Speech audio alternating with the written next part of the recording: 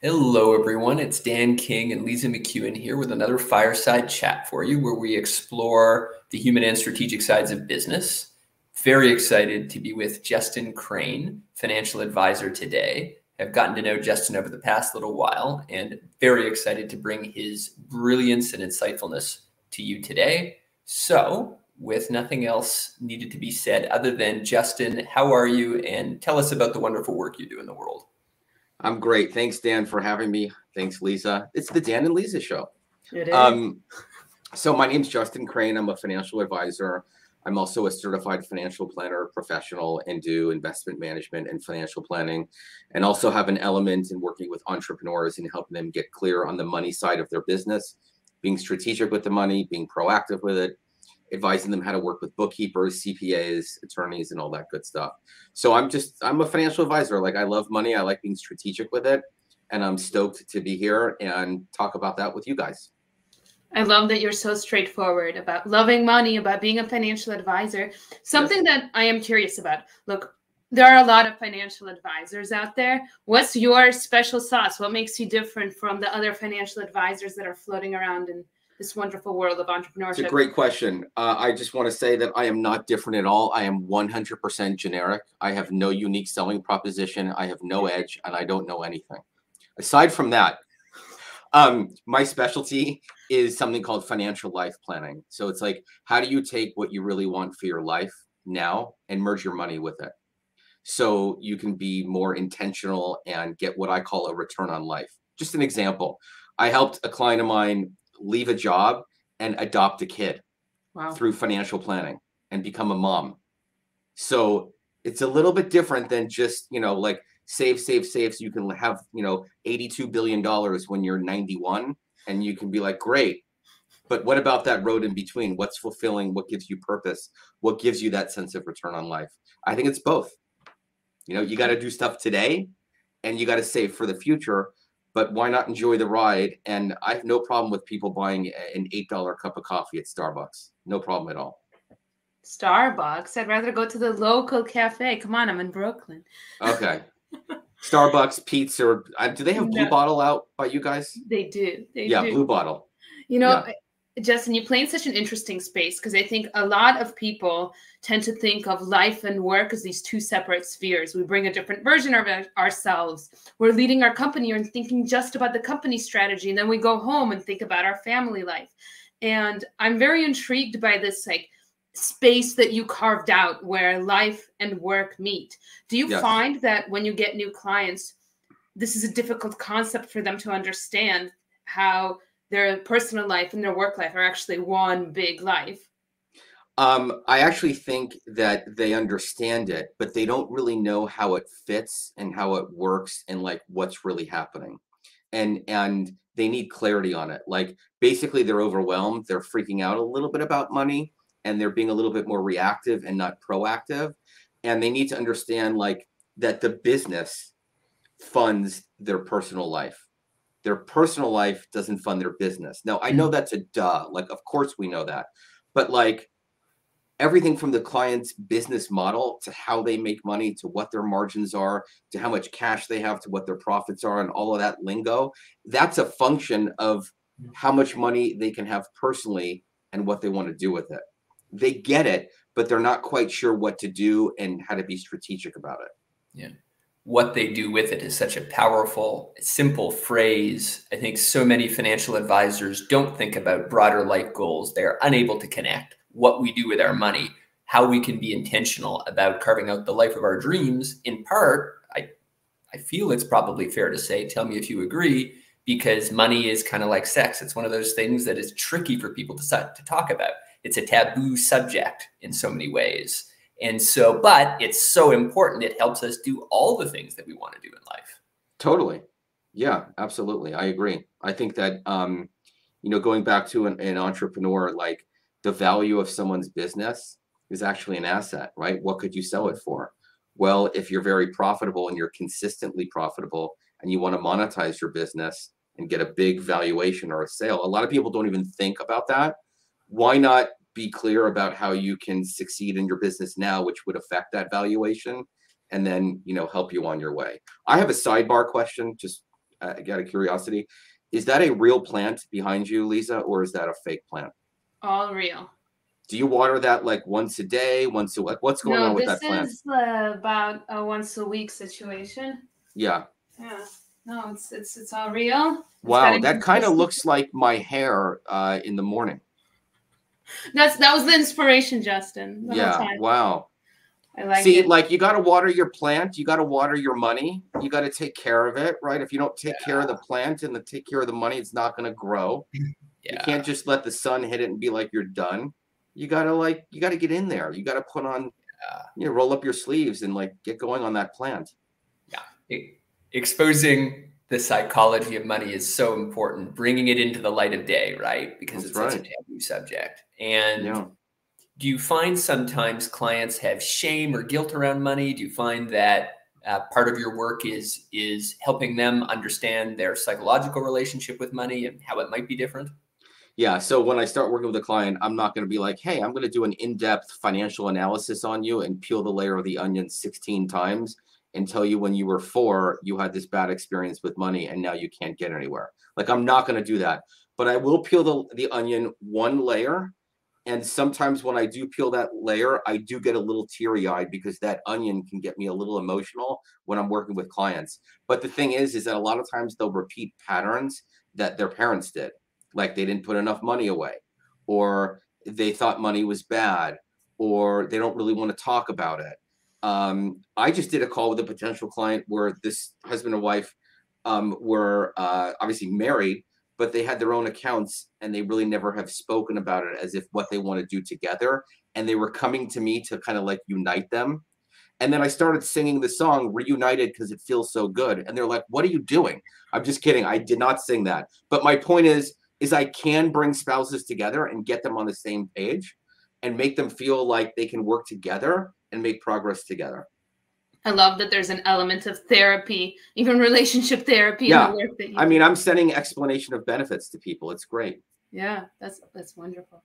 Something that I think about is sometimes what's best for our business is not always what's best for our personal life. Sometimes, especially when you talk about finances, we may have different sets of incentives for growing our business strategically versus living this rich life. And I think it gets increasingly more complex when a team is involved and they have their own needs. How do you help people navigate that, that complexity? My first answer is I have no idea. I have no clue. But here's why I don't have a clue, because it depends on everyone's situation and where their priorities are and what their goals are. Let's just go with a simple one. And I'm interested to hear, Dan and Lisa, what your approach is. Let's say you're dealing with an entrepreneur and it's a 7-figure entrepreneur and they have 3 people and they know that they need to hire an operations person and fill that role. And that role, let's just say, is $100,000 salary, right? So there's cash in the business to pay that salary for that ops person. You got to bring them in and they're going to be, part of the 401k. So you have to do a profit sharing for that. There's some expenses there. Got payroll taxes. Maybe you want to add in a layer of professional development for them. And the next thing you know in your mind, you're like, okay, I'm in for 100, but it's really 135,000. So now all of a sudden you're burning this 135 in cash. But over here on the left, is this the left or the right to me? This is the left to me, but it could be the right to you guys. On whatever side it is, you've got 2 kids that are going to college in 3 years. And that 130 grand that you're paying that COO, you're now having to decide, what is it that you're going to do? Are you going to pay to send your kids to college? Or let's say you want to buy a house. Whatever the issue is, you've got to now deal with like, what's the priority? And then it's a question of, well, what's the ROI on that cash? If you hire the COO, you might not have an ROI on the cash. Maybe it's in 3 years, right? So it's not like you can like invest the 100 with the COO and make 200 grand in like 4 months and then bankroll that into the college. So it's so hard to answer the question. So what I do is I bring clarity to my client and be like, hey, what's your priority? What is it that you want to do? And I'll give them advice. Like, look, you have to send your kid to college because you want to. Maybe you need to put the COO on hold for 2 years. But a lot of what I'm trying to do is facilitate people to have clarity on what's going on so they could stop guessing and make decisions on what they really want. Yeah. so vital because entrepreneurship is such a fast changing game. We often struggle to understand what's going to happen next. And clarity may not solve all of our problems, but it at least helps us realize that, hey, in this fast moving world, we're going to have to slow things down sometimes and prioritize. And so I think I was really struck by your emphasis on proactive versus reactive planning, because for most of us, I mean, in an age of notifications going off constantly, we are so reactive, right? Totally. Entrepreneurs are on average, some of the most reactive people I've ever met. How are you guys handling that with your clients, where it's like they have to make a decision between, A and B? How are you guiding them and advising them on what to do?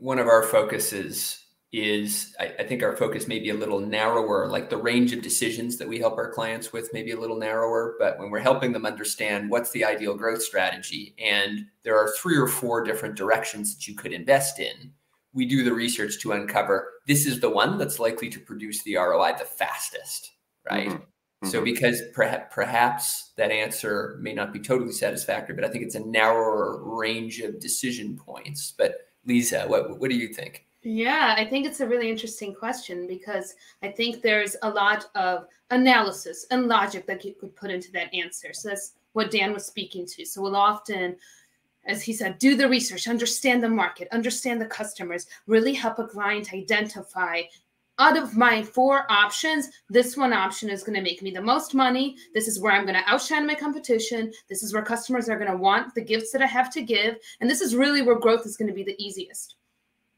But the thing where it gets a little bit messy, and I'm sure you deal with this too, is that there's also an element of who the person is that's leading the company. And what are they going to stick to? And what are their personal priorities? And at the end of the day, the best strategy in the world isn't going to come to fruition if the person isn't aligned. Yeah. So it really does come down to what you said, clarity. We help our clients understand their options, understand the financial future, understand what this means for their business, and then make a choice. And a lot of it does come down to also just communication. I think that the way that you talked about therapizing these spouses, we really help the leaders communicate with their teams, with their families, and understand what vision they're going to embark on. But it does start with a little bit of left brainy analysis. We're nerds like that after all. We love our data. I love that. Speaking of data, we haven't talked about those 3 cool paintings behind you. 4. Oh, sorry. I would talk about Dan's artwork, but I don't know. Dan doesn't. He has a very nice wall. It's very nice and very, very flush and good. But it is about data, and those 4 pieces are awesome. I love them. Thank you. My sister's an artist. Yeah. So we have a nice dichotomy. She's the artist, and I'm the business strategist. And this is kind of the 4 seasons. I don't know if you could. Oh yeah, wait, that's cool. You have autumn, very summer, nice. spring, and winter. Yeah, I love it. So I'm very grateful. My whole house is adorned with beautiful custom artwork from my sister. That's awesome.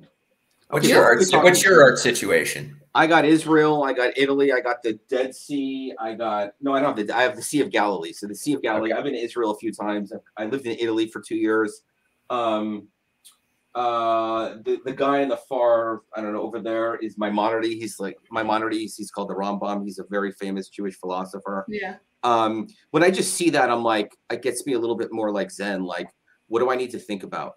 What are the things that are important to me? Like, what am I trying to do? Like, what's the deal? Mm-hmm. Which gets me back to this point that you're talking about the left brain and then communication and alignment. It's really about like making a decision, right? And giving advice and then seeing what the client's going to do and how they make decisions. And if they're ready to change, or they're like, they got a noodle on it for a little bit. Sometimes people don't make decisions really quickly, and sometimes they do because they're ready, and they just are like, Justin, tell me what to do. I'm like, all right, I'm cool with that. One of the big changes I've noticed recently, and I'm curious what both of you guys think, as we think about this process of giving advice to clients and helping them achieve clarity. It's one thing to state some advice. It's another thing to increase the odds that advice is actually followed. And hopefully if we're giving good advice, that's a good thing, right? Yeah. There is something really powerful about how you conclude, the tone, not just with which you give advice, but especially the tone with which that last piece of advice, and when we're wrapping up whatever it is we're saying, ending on a strong note. You know, I've noticed with Zoom, because we're not in person with most of our clients, and sometimes we're in a very intimate conversation where we're talking about a challenging subject, and the dynamics would be different if we were in person. But over Zoom, I've noticed recently just looking into that camera is equivalent to looking into someone's eyes, and ending with a truth that you know is going to be challenging, but not wrapping up with unnecessary verbiage, which in turn both clouds the specific things you're saying, as well as weakens the emotional impact of the advice. And our clients, particularly when they're in that moment when they want confidence and strength from us, we need to show up powerfully. And instead of saying, you know, at the end of our advice, or instead of saying something small like, and so that's what I think, when we can just state the truth, even when we know that it might be difficult to swallow, and end our sentences with a strong period, it's a small thing, but I've noticed it makes a big difference in the likelihood that clients will actually act on the advice. Wow. We should just end right there. Mic drop. That was bold. That was awesome. That was great. Thank you. I don't know. Do you think at all about these dynamics of, you know, when we're interacting with a client, we can do all the substantive research, we can know our shit. That's table stakes, right? But do you think about how exactly you present what you say? Or do you just, I'm going to be vulnerable here. Incoherently? I don't know. No, I'm going to be vulnerable here. Yeah. So I, at times, like, I have no problem giving advice, and I have no problem saying this is what you need to do. And if I feel the need to really be direct, I will. Like, I will. Okay, I'm not going to give an example. I will. But what I found that has worked for me in this advice business is having the client own some of the process and do some of the process so that they can then see themselves the outcome of which they really need to do. So when I build a financial plan with a client, I actually, with them, I input all of the data. I input all of the assumptions. And yes, those are like little pieces of the puzzle. And I really like to picture the cover of the box, which is the most important piece of the puzzle.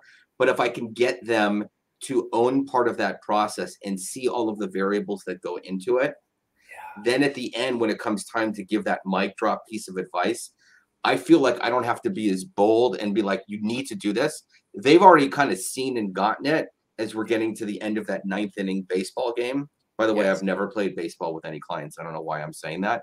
But my point is that they're kind of through with it. And they're like, you know what? You're taking me on this, like, this exploration. I see that I really need to do this. Yeah, it's a journey in which you're equipping them with the tools. You're teaching them how to fish, right? And that's so rewarding. And they need to own part of that decision and see for themselves why they need to make that decision. You know. But I do see where you guys are coming from. Like, yeah, it's important to give that advice and to be direct, and to try to do it on Zoom or whatever is important. I'm still figuring that out, but I'm involving the client a little bit more on my end to get them to see what they need to do. There's a word that we often use with our clients, co-creation. And that's been very helpful, I think, for the type of work we do, where we are helping them see the direction of their company. Similarly to the type of work you do, we can't just tell them. Yeah. You can never just tell them. It is a journey, and it is a collaboration. It is a co-creation. What we can do is provide that clarity, provide that data, and then work together with them to achieve the outcome that they want to achieve. Amen. So once I'm curious about the journey of a client in your world. So it sounds like you help them understand this vision. You help them implement. You've taught them how to fish. But once they know how to fish, kind of what does it turn into? What does the long term look like? Yeah. What is the outcome that they get? Massive accountability. I mean, half of my stuff is accountability, like the things that they need to do. So, you know, you've heard the expression, you know, you're driving from LA to New York, you need a map. The weather's going to change. You're going to need a roadmap. You got to check and see where you're at. You have to course correct. All of that is important. I think if we're just looking at entrepreneurs and what are the things that can get them off path, probably the easiest thing for me to help them with, and the easiest thing in my opinion that gets them off path, are taxes, because that's involving a CPA, and most CPAs are very reactive. They're looking at your P&L from the past, and they're looking at your estimated tax payments that you had to make last year based on last year's numbers. But here we are in mid-March, and CPAs are working on corporate returns for 2021. I know I'm kind of dating it here, but sorry. But my point is that I'm interested in, well, how's the first quarter going for your business? And how much profits do you have, and how much you have to set aside for taxes on that, or what's your payroll that you have to do? So that's an example where you're never really done. You're always needing to see how much you're making and what you need to set aside, or blah, blah, blah. So it's accountability. And I'm just using taxes as an example because no one really wants to deal with taxes until, they have it's just brutal. But as a financial advisor, if my client has 300 grand in the bank, well, how much of that is really theirs? And how much of that is the IRS's and the state, whatever? Yeah. Well, again, you're very proactive. That thing comes back. So something I'm curious about is, for your own practice, your own business, what do you envision as the future? What are you excited? What are you planning? Okay, so I'm excited. So my business model is basically financial planning fees and investment management fees. It's very, very scalable, and my costs don't go up when my sales go up. So I envision hiring another person, having that person be a COO and help me. I've looked at hiring a financial advisor, managing the investments, and I've said no to that because there's a lot of risk that I would take on if that financial advisor gives bad advice, gets sued by a client, steals money, whatever it is, I'm on the hook for that. So I've gone down the path of not doing that.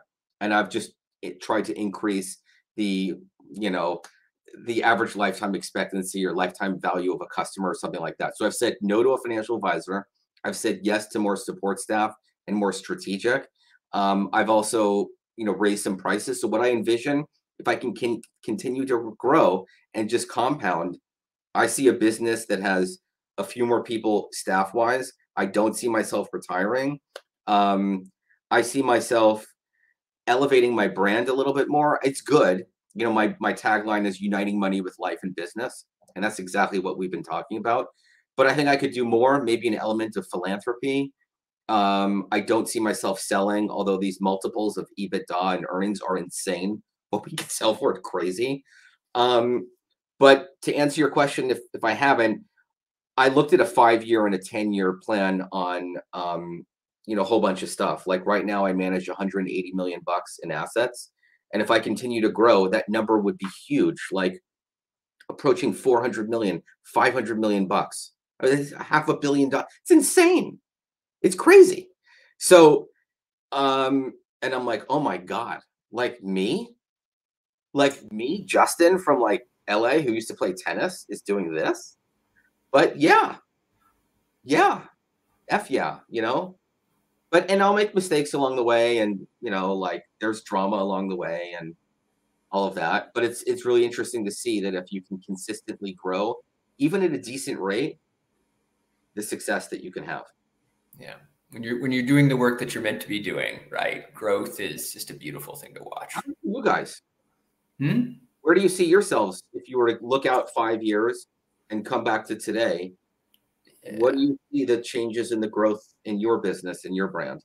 Yeah, a big thing for us, we've been a consulting company for a couple of years, and we love supporting our clients. And it struck us about half a year ago that we could continue doing that, but we don't envision ourselves building a massive consulting company where, kind of like you, we looked at the possibility of hiring other people, right? Hiring more consultants. And we thought, we want to grow. That's not how we want to grow. We realized that our skill sets are really potentially effective in a PE context. Building a PE fund, becoming owners of the companies that we consult for, right, is a way for us to support them in a deeper way. we can be even more involved. We can have a bigger impact, and we can be rewarded financially even more for it. And so when we think about the private equity industry, it hasn't always been the most human-centric industry. It hasn't always been the most long-term minded. And so for us, building a private equity company that honors the humanity of the employees of portfolio companies and thinks about respecting all the stakeholders involved and growing these companies in the long term, that really gets us going. Cool. Yeah. But coming back to you as the interview subject, Justin, as we had no comment from Lisa. That was just like there's zero. Lisa, give us a 10. I know Dan, it's about me. To be honest, Dan and I talk so much about this vision. We have this thing that we call the Danisa hive mind. Wait, the Danisa? Like the Danisa hive mind. So sometimes we answer on behalf of the other, or we give you this like merger of an answer. So to be honest, I don't have that much to add. I agree with Dan. I think that our intention is to continue to serve our consulting clients very well. We love being a small shop because they don't just get to be honest, a random analyst from somewhere doing their work. They get us, and we're specialists in this. But at the same time, we're really interested about the world of investments in PE, and we're going to continue to explore that, continue to grow as a business and as people. That's cool. Game on. As we come towards the end of our time together, Justin, we're curious. We always love to end on a human note, which is by asking, so when you're not doing this awesome work that you do, what's fun? Do you still play tennis? What other stuff do you do when you're not working? Really exercising. Like I did during COVID, I got into running like 4 miles, 5 miles, 6. I got up to 10. Then my knees like killed me. So I'm back to 3 or 4. I do Orange Theory as well. I like that. I love coffee, and I love a good bottle of wine. I'm going to talk into this bottle of wine. It's a mic. This is my wine mic. I like a good bottle of wine, good glass of wine. Reading, and like I'm going to be 50 in July. It's insane. I still think I'm like 12. It's weird, but I want to learn. So I want to learn more about how to be a good financial advisor. I want to learn more about my heritage. I want to learn more about, I don't know, management and psychology and all of that. So I'm doing a little bit of reading. I'm trying to do the Netflix thing, and I am watching some shows, but like after 5 minutes, I fall asleep. I'm done. Like 9:30, 10 o'clock. I'm watching Ozark, right? Season 4. I'm out in 10 minutes. Out, cold. So I'm doing my stuff in the morning, 5:30, 5:45. That's my time when I do my growth stuff. Sounds like a pretty good life. I am so lucky. I am so lucky to have this life. I am uber lucky. And, I'm grateful. Your sense of gratitude really comes through. Yeah. Thank you. Yeah. Do you want to go ahead, Lisa, and wrap us up? No, it looked like you were tearing up over there, Dan. Getting emotional over Justin's gratitude. Justin has that effect on me. I got to say, he has that effect on me. Listen, Justin, we're grateful for this interview. It was a ton of fun. Love the freewheeling spirit that you bring. Love your groundedness and your sense of humor, and always learn a ton from our conversation. So very grateful for this time. Thank you, Dan. Thank you, Lisa.